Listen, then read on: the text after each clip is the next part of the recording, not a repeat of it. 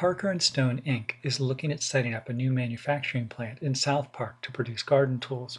The company bought some land 6 years ago for $6 million in anticipation of using it as a warehouse and distribution site, but the company has since decided to rent these facilities from a competitor instead.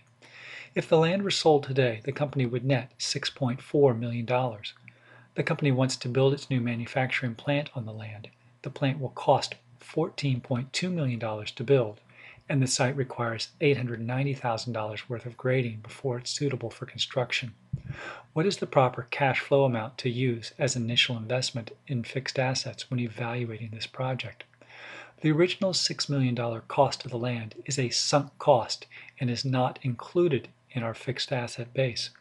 The value of the land today, the $6.4 million, is an opportunity cost and should be considered as part of our relevant cost for analyzing our project, as should the $14.2 million project cost and the $890,000 cost for grading.